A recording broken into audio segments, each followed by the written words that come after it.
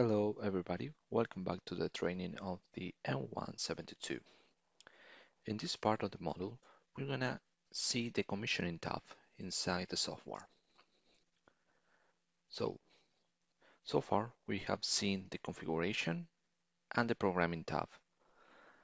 The display part we're gonna see later in this course, but now we're gonna involve in the commissioning. When we were programming in the programming tab, we can use this icon. This icon means download code, but it only downloads the code. It doesn't download the configuration of the BIOS, the EEPROM, or the hardware configuration.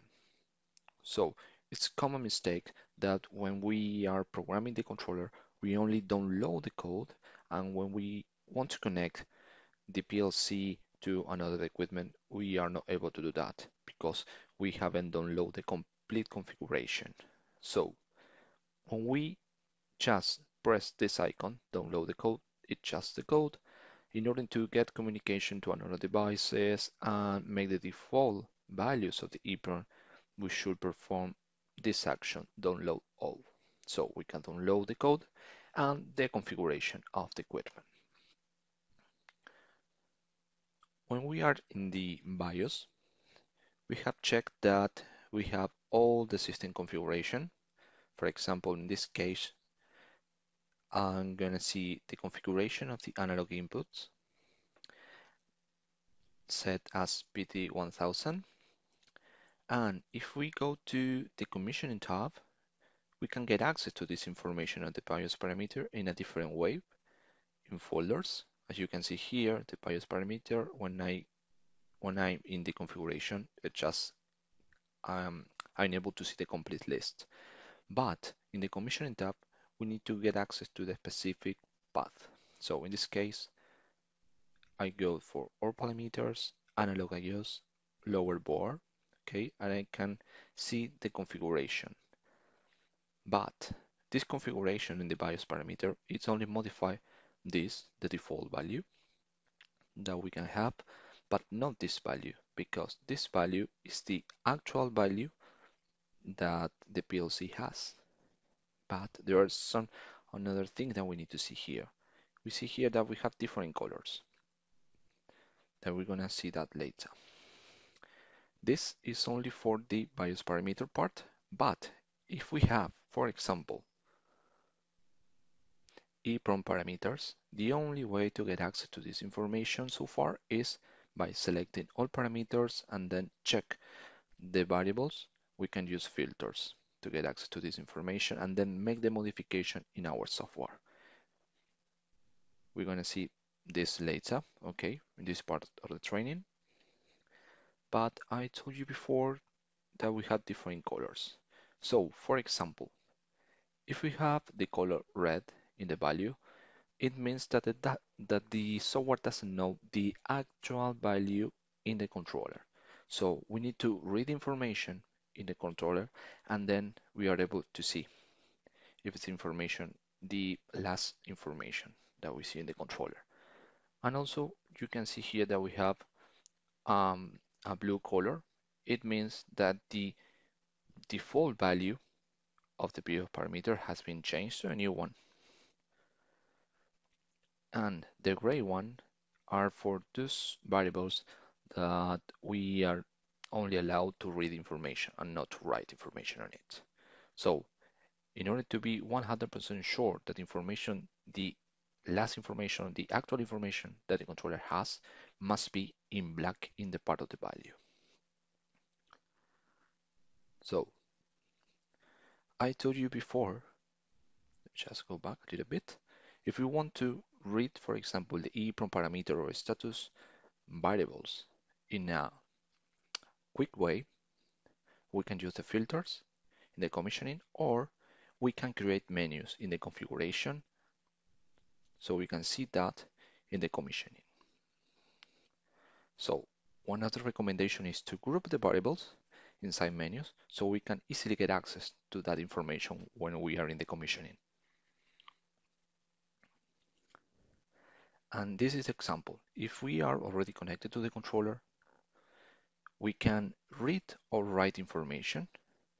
So we have a new value in it. In this example that we see here, we have the red one. It means that the software doesn't know the actual value. So when we read information, we are able to see there is in black. Okay, it means this is the last value of the controller. Okay, and it's the same as the default. In this case, when we write a new variable here, we can see that is the last value is the actual value in the controller and it's different for the default. Okay, so let me just show you in the software how it is done. Now we are gonna open our project. So training PLC, and let's just open the project for this PLC.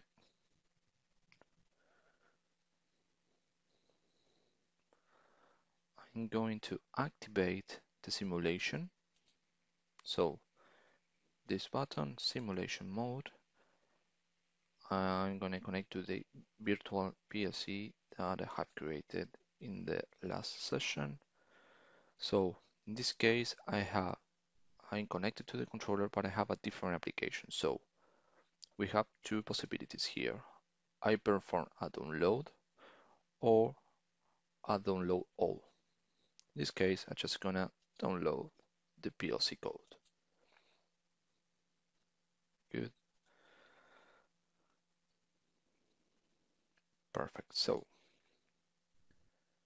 let's go to the commissioning and show you the controller, the BIOS parameter, all parameters. In this case, I'm gonna see the lower band, which is related to the analog input 1 and 2.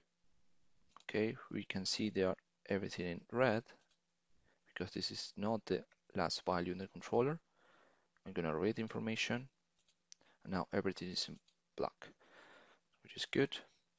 Let's go to the upper board. Okay, so in this case, I'm gonna read information again. Okay, good. As you can see here, there are some misinformation. We can see the information that we have is different here, different values. Okay, it's different for the default.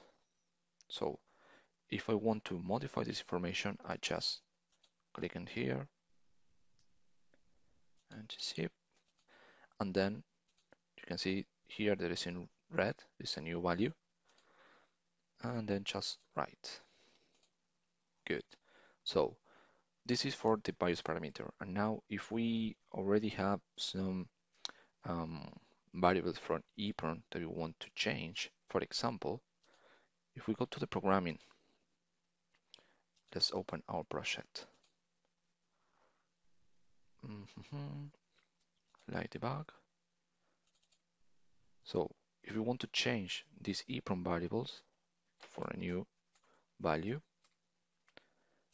we are not able because this is for EEPROM. So we need to go to commissioning and search for these variables. So parameters, RCV, we go, okay, and we can see this value. So I'm going to change this and write. Yep, it's the new value.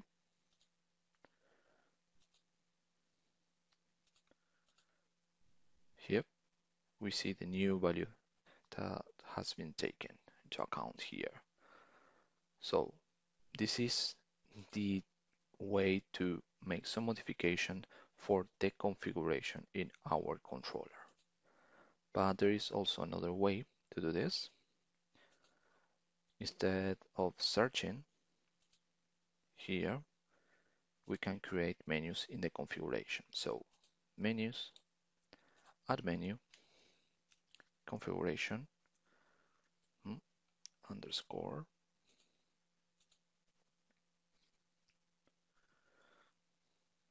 control, and we need to add those variables. So in this case, I'm going to add setPoint, add hysteresis, compile the project,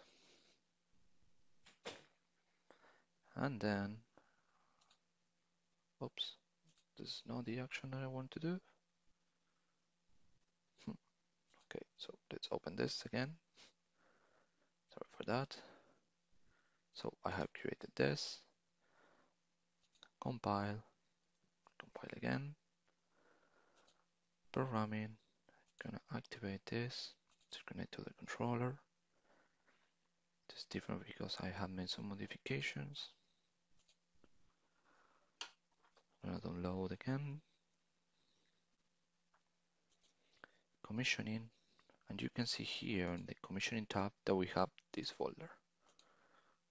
So we can get access easily to the information that we want to modify. But there is also another things that we can do here in the commissioning tab. For example, change the way that we want to communicate, that we want to see this later. We can see the firmware version if we are connected to the real PLC, the model, and also where the information is going to be stored, and some useful operation. For example, the firmware, open a file browser like FTP, download the application on the website, make a preview, and then we have the possibility to create the application to be downloaded via USB. Okay, so this is the part for the commissioning tab. And if you have any further question, you can contact us directly to this email, or you can call the technical support team.